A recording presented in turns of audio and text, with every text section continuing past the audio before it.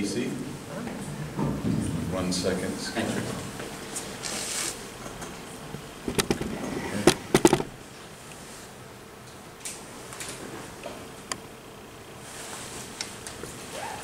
You should be able to click with the mouse, but look at me if it doesn't work.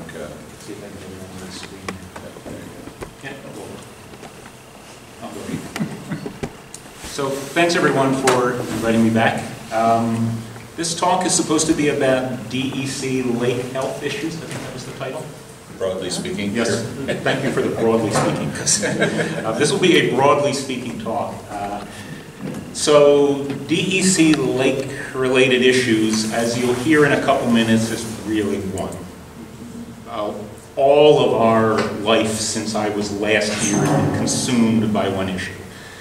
But I'll talk a little bit about a few other issues that are at least peripherally related. So the focus of this talk is first some really specific information and some general statewide information about aquatic invasive species, long-term water quality issues, and HABs. And then I'm going to turn it over to Stephanie, who's going to talk a little bit about the issue that has consumed us over the last year, which is the statewide harmful algal blooms, or HABs, initiative.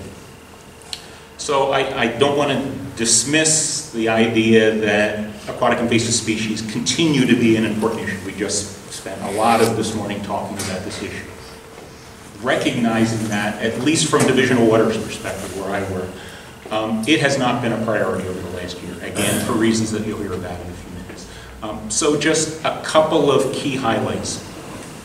We've heard hydrilla, and hydrilla continues to be the focus of DEC's efforts about aquatic invasive plants in particular, but aquatic invasive species overall. We're still continuing to work with the federal government to spend hundreds of thousands of dollars on 3 infestations in New York State: Croton River, the Cayuga Lake area, and the Erie Canal area. There are about 25 other places in New York State in which hydrilla has been found, including a couple this year as well. There are more than 400 places in New York State where we found Eurasian water milfoil, more than 200 places where we found curly pondweed, and so on and so on and so on. So hydrilla, in terms of the big scheme, is a minor player in terms of its statewide distribution. But it is the primary focus in New York State for a lot of the reasons that you've heard at the summit for many years. We want to prevent it from getting into more places. We don't want the statewide Eurasian water milfoil map to become the hydrilla map. We don't want it in 400 locations. And we're early enough in that process that we're making significant inroads. Now that said, and Bob can talk more about this because you're fortunate to be collaborating with probably the world's expert on monoecious hydrilla. It takes a lot of effort to keep this in check, and while we've been extraordinarily successful in Cayuga Inlet, for example, it is still creeping out of that area and has made its way into other places in Cayuga Lake. So we're being extraordinarily effective, but we have to stay vigilant with that. It's also worth noting that the DEC unit that oversees that whole process, the Invasive Species Coordination Unit, which is part of Division of Lands and Forests, they've had significant staffing changes over the last year or so.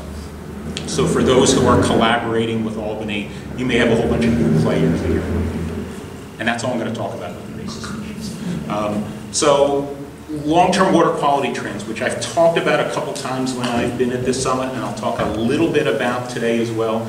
That's getting closer to the issue of concern, which, spoiler alert, is harmful algal blooms. That's been an enormous focus of our attention over the last year or so. So long-term water quality trends plays a significant role in that. So let's get right into what we know about Cazenovia Lake. As many of you know, perhaps even all of you know, Cazenovia Lake has been sampled every year as part of our volunteer lake monitoring program, the CSLAP program, which is a terrific program. I've been running it for 30 years, and I'm fortunate enough to hand this program off to Stephanie.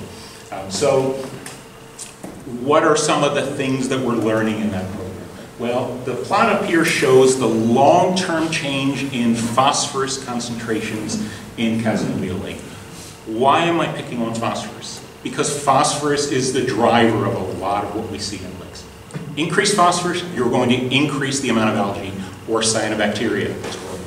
You may also create conditions in which nuisance aquatic plants, invasive species, do particularly well. And if you can see from the plot here that from when we started sea slop in Casanova Lake in 1988 until around 1996, 1997, it was a pretty steady measurement of phosphorus concentration in the lake. Then things started going a little bit haywire. Is that specific to Casanova Lake? Probably not. We saw relatively steady conditions in New York State lakes for many years, and then we're seeing greater variability. One of the things that this may very clearly demonstrate is that the environment in which the lake resides, quite literally the environment, is changing.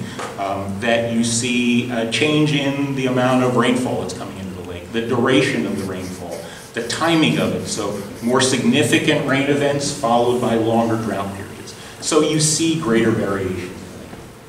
But if you look at the trends in water quality since about the late 1990s, we've seen a pretty steady increase. So that's the red line here. It is, from a statistical perspective, it is not a very clear relationship. You see bouncing around from one year to another. But overall, we're seeing an increase in phosphorus concentrations. And one of the consequences of that is the lake is more susceptible to some water quality problems. If you look at Casanova Lake relative to what we're seeing in New York State, this is a complicated plot, and I'm not going to go into the details of how it's generated, but basically it's a mechanism to compare Casanova Lake to other lakes. We can't just say, what are the phosphorus concentrations in Casanova Lake compared to the other lakes that we're sampling, because the lakes that we sample every year are different, and you're comparing it apples to oranges. So this is a way to do an apples to apples comparison. So I want to highlight a couple things here. One is that that trend that we've seen in Casanova Lake increased since about the late 1990s to the early 2000s to the present day. We're seeing that in New York State as well. That's the black line. The magnitude of that change, or the extent of that variability, seems to be greater in Casanova Lake than we see broadly in New York State. However, if you pick out any one lake and do the same plot, you would often see the same thing as well. Greater variability, a greater scope of change in any one lake, including Casanova Lake. Also note that the years that phosphorus concentrations are higher in Casanova Lake, they were also higher in many New York State lakes, and higher in many lakes broadly in this area, Madison County, central New York. So what that's also saying is the factors that are causing changes in phosphorus concentration in Casanova Lake are probably affecting other lakes as well, which points to weather being a big significant driver of what we're seeing. One of the other things that we're looking at is the phosphorus concentrations, not the surface of the lake, but the bottom of the lake.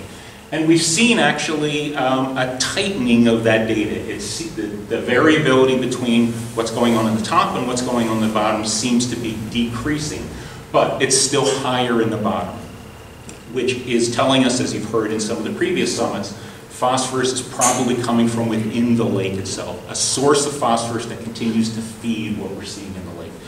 One of the things that we're also looking at, we just started looking at in CSLAP this year, is the form of phosphorus. So what we're measuring both in the top and the bottom is what we refer to as total phosphorus. Soluble phosphorus, suspended phosphorus, biologically available phosphorus, phosphorus that's not available for algae growth.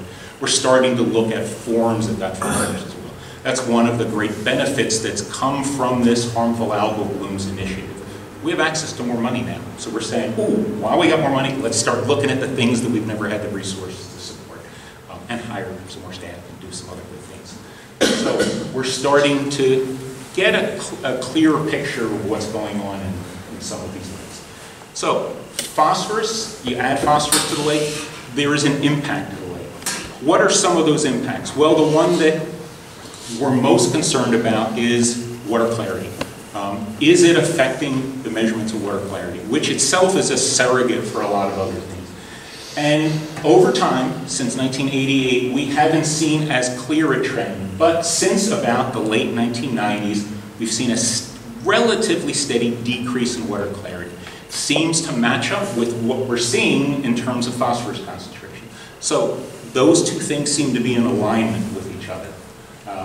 And again, Generally, what we're seeing in Cazenovia Lake, we're also seeing in other places in the state as well. But it is not absolutely, every time we see it in Cazenovia Lake, we're seeing it in the central New York lakes, or we're seeing it in New York State lakes. Most times, we see a comparability. What's happening in Cazenovia seems to be happening in other places, but not every year. And that's because every lake is unique. They behave a little bit differently. Even looking at weather, for example. If weather is driving what we're seeing here, yeah, a change in weather in central New York might be affecting all of those, lifting all of the boats up, if you will. But weather patterns in Lake Moraine, pointing the right way, Lake Moraine down the road here might be very different than the weather patterns we're seeing here. And we're seeing these micro storms, these localized events that are causing one lake to change, but not necessarily the one that might be 5 miles away from it. The other thing which is complicating is I made a leap there. I went from phosphorus to water clarity. There's an intermediate step in there. When you add phosphorus to the water, it increases the amount of algae that's in the water. We measure that by something called chlorophyll A, and we have not seen a trend in chlorophyll A like we've seen for phosphorus or water clarity. So there are complications to this. It may be that this measure is not accurately telling us the amount of algae that's growing in the lake. And we've seen that in some other water bodies as well. It may be that the way algae is measured is not representative of what's going on in the lake. And for those of you who have seen a bloom show up on your shoreline, but it looks crystal clear in the center of the lake, will know there's not necessarily a strong connection between those. So a few other things to comment on as well. We've started to see some interesting changes in conductivity, which is basically a measurement of everything that you can measure in the water, all of the ions that are in the water. That over time we've seen an increase in conductivity, not necessarily in each year, but the long-term trends, which is the bottom left plot here. We've seen from the mid-1980s all the way to the present day an increase in conductivity. It is probably the clearest trend that we've seen across New York State in river systems and in lake systems. We've also seen, the plot here on the right, is a change in temperature. I talked a little bit, without saying specifically, about climate change. One of the ways that we can measure climate change as lakes is look at water temperatures. 1986 corresponds to when we started the CSLAP program. If we had had the foresight to start that in 1950, we would probably have been seeing even a clearer trend here as well. So we're seeing an increase in temperature. If you look at just a group of lakes that are sampled every year from the 1980s to the present day, on average, we've seen a temperature increase of about 1 degree per decade over that period of time. So we're seeing an increase in water temperature. And we're seeing that change mostly in the surface. We're not really yet seeing it in the bottom waters, but that may be changing over time as well.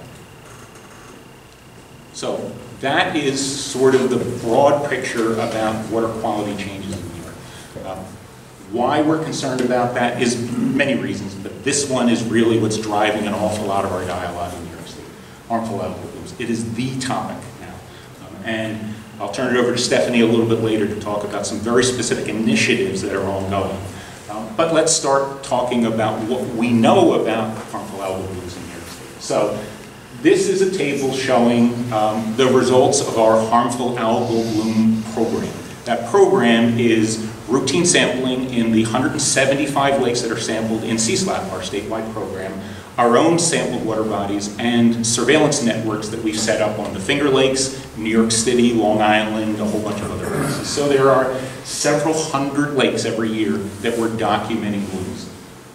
And we've seen from 2012 until about 2016 a pretty steady increase in the number of blooms that we've documented in New York State.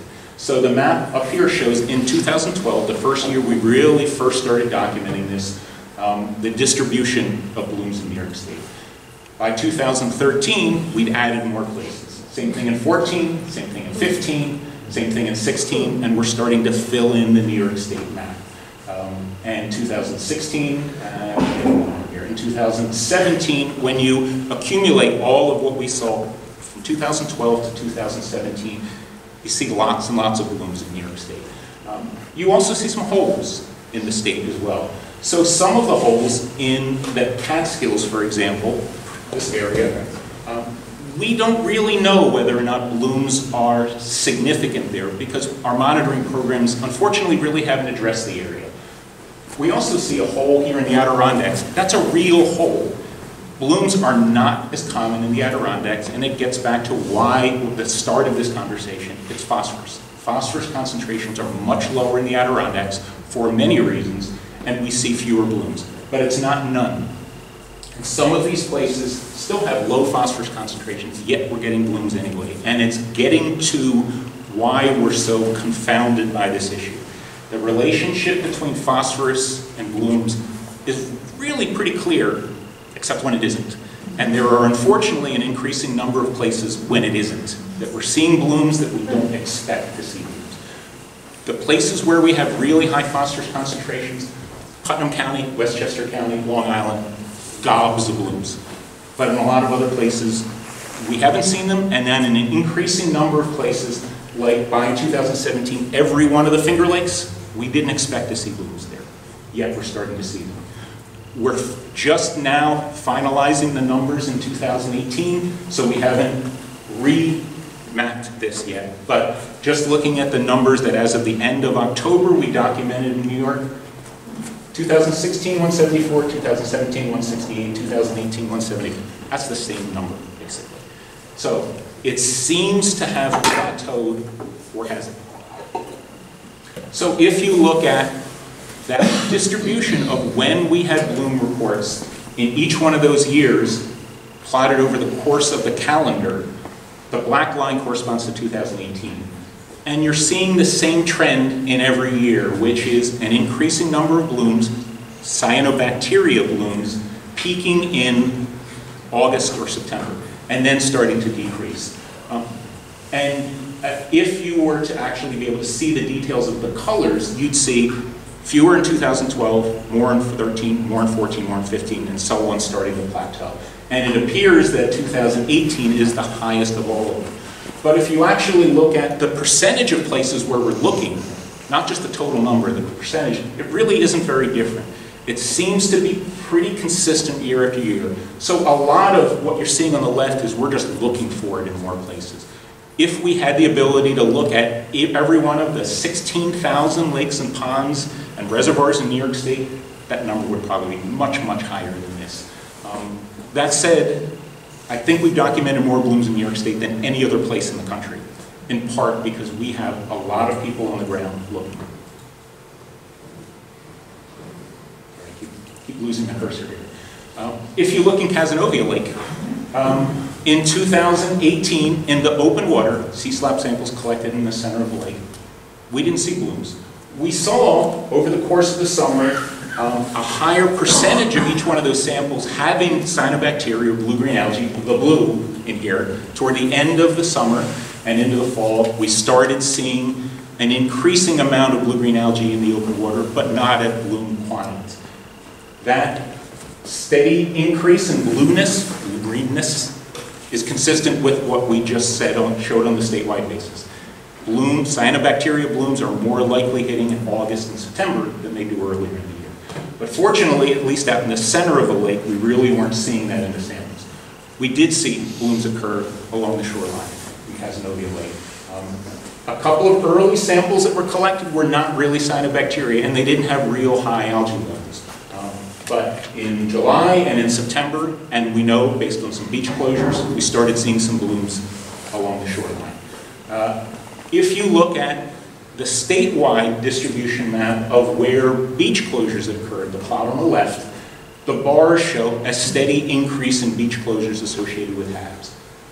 Some of that is because there are probably more HABs, and some of it is we're doing a better job of looking for it. And as was talked about a little bit earlier, the state protocol, health department protocol for beach closures has really been anchored down over the last couple of years. It's more consistently applied across the state.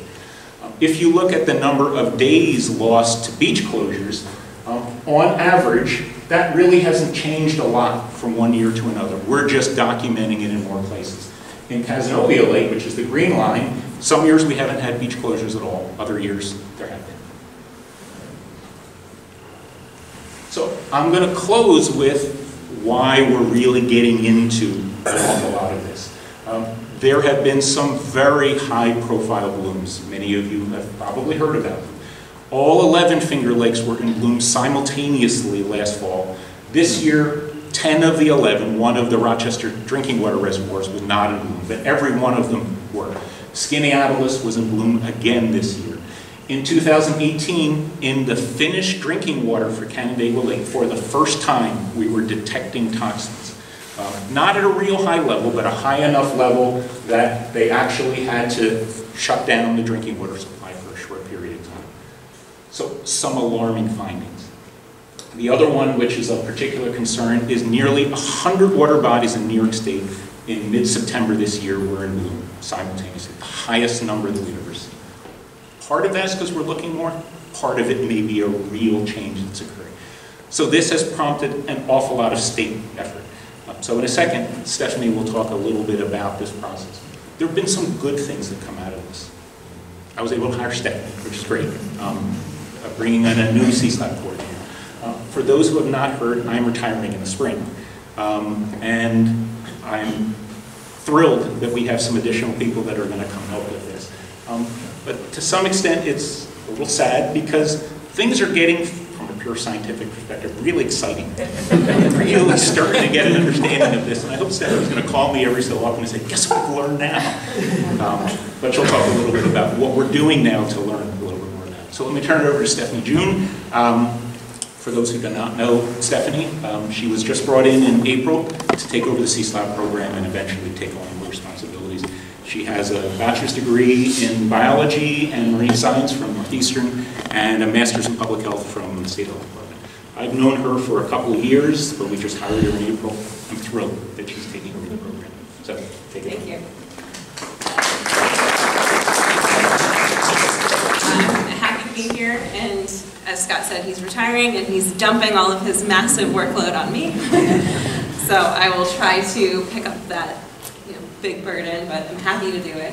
And we'll start with, like Scott said, one of our priorities this past year has been HABs. And a lot of this came to fruition in January of 2018. For those of you that know, every year Governor Cuomo gives a State of the State address.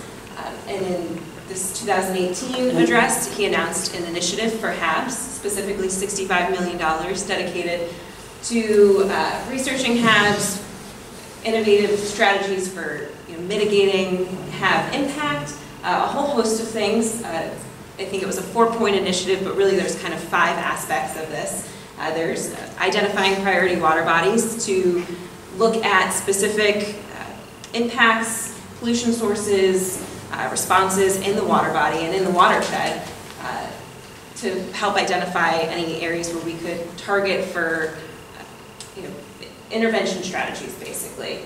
Also, there were regional summits. There were 4. There were in Syracuse, Rochester, Ticonderoga, and New Paltz.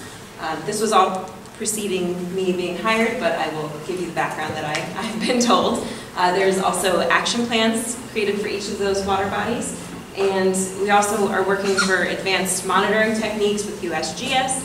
And as I'll go into a little bit more detail, it's the mitigation pilot project. So actually trying to implement mitigation strategies on these water bodies for potentially curbing the impacts of HABs. And this initiative in general was follow-up to kind of a spur-up of overall water quality initiatives that the governor's been implementing and putting forth. So we're happy that HABs has been at the forefront of that as well, because it's created a lot of opportunities for us to do more research and to collaborate more with statewide and national experts. So as I said, the first initiative, or first point in the initiative was to select the priority water bodies. There were 12 that were selected. This luckily did not fall on me because there are 16,000 ponded waters in New York State and we have a lot of data for a lot of those lakes. So to actually select 12 priorities is a very difficult task, but what the people tasked with that tried to do was to get a wide variety of water body types, sizes, different locations geographically around the state. So you'll see they're distributed in the lower to mid Hudson Valley, western New York, central New York, and then also North Country, Lake Champlain watershed. So all of these were also water bodies that are critical to tourism and potentially water supplies, drinking water supplies. So definitely a great wide berth of water bodies to investigate further and to get some more detailed analysis on. So as I also mentioned, there were 4 HAB summits. So this was a collaborative effort with the Department of Health and the Department of Agriculture and Markets to bring together national and state experts. Some of those experts are in this room. There's Scott on both of those panels. I'm trying to embarrass him just a little. So there were multiple components to these summits. There was a daytime session and there were an evening session. So the daytime session was just an invite-only session, really meant to bring the experts into a room, hash out details, discuss potential issues, new ideas, and to get some more innovative research going, discussions going about innovative research, and to bring together potentially different aspects of the same field.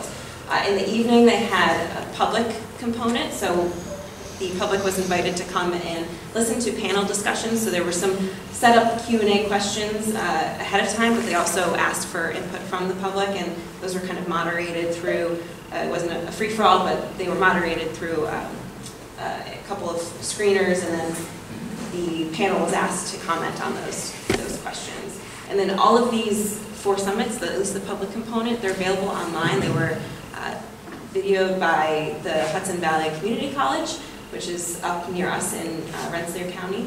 And so those you can go if you are a glutton for punishment or you are tired and you want to go to sleep, you could put these on. They're about 2 hours each. So it's, I'd say about 4 hours of Scott talking. And then the next component were the action plans. So this was done with a contracting company. They took our large database that we've collected over decades of work, primarily through CSLAP and our LCI monitoring program, and pulled out the data specific for these priority water bodies. There's a background section, there's a host of information on pollution sources. They did mapping, satellite mapping, looking at chlorophyll levels, potentially predicting whether or not blooms would be present. They also did some statewide analyses from this database, as well as the individual lake analyses. And there's also a large portion of the action plans are dedicated to looking at watershed management strategies and in-lake management strategies, and identifying them as priorities and tiered groups, as well as long-term versus short-term strategies. And this was done in collaboration with local steering committees, so it wasn't just DEC in isolation saying this is what we think you should do in your watershed. We actually engaged the community and got feedback on what they thought was a priority as well, and what was feasible for them, what they were most interested in. And these are also all available on our website. You can just search HAB action plans and it should bring you, it's one of the first or second results that comes up in Google. So the next component was what Scott refers to as the fun toys. This was the advanced monitoring pilot with USGS, and this is ongoing work. We spent a lot of this year actually planning and preparing, and the sensors were deployed, or the platforms were deployed this midsummer. So we've got 2 advanced platforms built by USGS that were deployed in Owasco Lake and Seneca Lake. They have 3 multimeter probes at varying depths. They have orthophosphate probes. They have a multi-channel fluorometer. In 2019, they'll be adding cameras and MET stations to each of those platforms as well. So there's a host of information coming real time to this actual public-facing website from these lakes.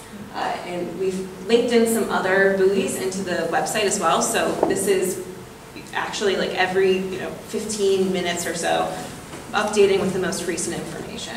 So if you go to this link down here, it'll bring you to this website. Sorry, I actually clicked too quickly, but it'll bring you to this first website with a map of the Finger Lakes, and the different buoy locations are these flags here, and if you click on one, you'll be able to select the Get Data button. Skinny Atlas actually has a camera existing at the pier that's looking down towards the water to help potentially screen any bloom activity, which is one of the areas where we most frequently see blooms in Skinny Atlas. So this was a great screening tool. This will pop up with this next window, so you can select your station, you can select the different parameters that are being collected at that platform. You can do a whole data set, you can do the past 7 days, you can restrict it however you would like, and then it'll actually in real time create a graph for you, so you can look at a couple different parameters. Here I've selected, it looks looks like temperature and chlorophyll. I can't quite read that, but just to show you, demonstrate how it fills in the graph right away. And then you can also download this data, and for that range you've selected and for those parameters, it'll download a CSV file which you could then manipulate. So all this is available to the public, which is really important for this project as well. So then the next and last portion of the initiative is the mitigation pilots. So we implemented this summer, 2018, on 5 water bodies. We selected 5 water bodies that were smaller in size compared to the priority water bodies for the initiative. They were not selected previously, but they still had a host of issues, particularly HABs, and they would be representative of a wider range of water quality conditions around the state. So those 5 water bodies were selected, and then the strategies that would be most effective on those water bodies were then also selected with some input from our contractor. They were selected based on use, history of HABs, the nutrient loading, any existing management strategies in place, and we then decided to pilot which strategies on which lakes. So hydrogen peroxide is a registered algicide in New York State, and we piloted that on 3 water bodies this year. We also chose an ultrasonic device and put that on 1 water body. And then the strategies that we're evaluating this year are nutrient inactivants. So we didn't actually pilot inactivation, but we did do some assessments of 2 water bodies to see whether or not it would be suitable for nutrient loading in those lakes. So just a little background on how these 3 strategies work. Hydrogen peroxide, we have demonstrated in a variety of scenarios that this works for HAB mitigation. It breaks down into water and oxygen, so it's relatively innocuous to the environment, and it's a pretty quick degradation as well. It works through oxidation, so it oxidizes the algal cells as well as potentially the toxins, and we are somewhat hopeful that it will shift the community of the algae. So shifting from cyanobacteria potentially to a more healthy algae that we think will outcompete the cyanobacteria and keep it from rebounding. So that's what we see a lot with algicide treatments. You treat, and then within a couple weeks, the algae's grown back to a density that it shows up in a bloom again. And while hydrogen peroxide we know works, it's incredibly expensive, so its tendency to be used in New York is pretty infrequent. The second strategy, ultrasonic devices, so this we know has been used in New York, but whether or not it works, we don't know. So we chose this smaller unit over here. This is a demonstration or a little depiction of what it looks like. There's a floatable to keep it in place. This is the unit below the surface. There's a navigation flag, and then this is the power source on land. The way that this supposedly works is it emits sound waves through the water column, and that those sound waves then somehow damage the vacuoles, the gas vacuoles in the algae that allow the algae to move throughout the water column. So to move vertically to collect light at the surface, and then to drop back down to avoid predation at night. So these potentially damage gas vacuoles without damaging the cell. That has yet to really be shown in the literature. There's some evidence of efficacy, but in really small lab scenarios. So we wanted to see it in a field scenario. And also the potential impacts to non-target species are less known. So things other than cyanobacteria, do we want to strip the water column of all algae? No. So looking at those kinds of things was important to us as well. And then the final strategy, nutrient inactivation. This is widely used in drinking water supply, treatment plants and wastewater treatment plants. It's a way to sediment out the particulate matter and organic matter in the water column, but when used in a lake strategy, it actually precipitates to the sediment and binds the phosphorus. So during anoxic stages of the lake, the sediment can actually release phosphorus back into the water column, and this potentially loads the nutrient load for next year. So you've got this cycle of internal phosphorus loading, and it's legacy phosphorus that's not necessarily coming in each year, but it's been in the lake for years. So this treatment strategy could lock that that nutrient into the sediment for up to 10 or 15 years if used correctly in the proper dose. So how did we actually implement?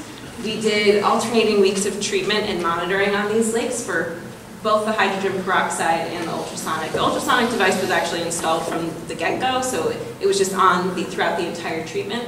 But every 2 weeks we'd go out and, well, not we, but the contractor would go out and treat, and the alternating weeks they would go out and collect water samples and do a host of things, looking at perception surveys, macrophytes.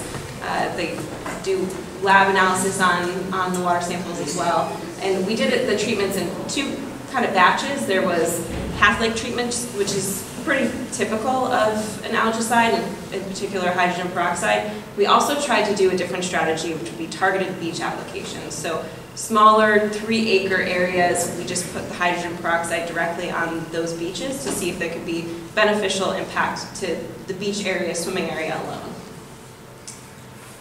These were the monitoring parameters. I won't go through all of them, but they're pretty typical of what you would do for your general lake monitoring anyways.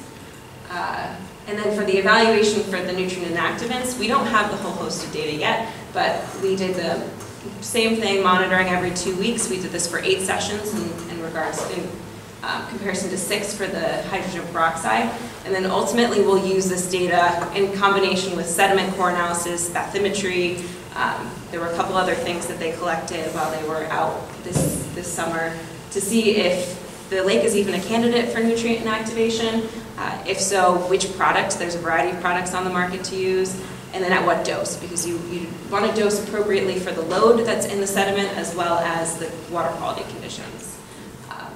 So again, we don't have all of the data yet. The project's just wrapped up about last month. But ultimately we'll be looking at whether or not these strategies were effective and their suggested mechanism from the literature, from the company who makes the products. And then we'll also see what other work might need to be done because we might not have the answers yet. So kind of a whole host of things that still need to go on. And then just as an aside, for the company that wrote the action plans and did the statewide and have the water body specific analyses, they're also continuing their work with us to dig deeper into our data set. We are exploring some more complex combinations and interactions of different variables. We're including more land uses, different meteorological data, and we're also looking at some of the non-HAB 12 lakes. So lakes that potentially have been in CSLAP for decades and have really extensive water quality data, but we just didn't have the time the first round to go ahead and delve into what could potentially be impacting their lakes and what could be driving HABs. So these are just some of the results that we found so far, looking at the occurrence, so presence, absence of a bloom, and the persistence, how many weeks that bloom was present. Things Scott has probably mentioned previously in other presentations, but we statistically demonstrated through these analyses. Obviously phosphorus is a driver, fetch is a driver, zebra mussels, the orientation of the lake, so northwest orientation seemed to be significant. The longer, so that kind of works in conjunction with weather. You know, you've got wind direction, you've got a northwest orientation of the lake, and then you've got miles of buildup potentially for the bloom to accumulate. So that's, all of that proved to be significant. And then also we saw that the watershed in developed land in the watershed was significantly associated with the persistence of HABs. And also, interestingly, nitrogen played a pretty big role on toxicity.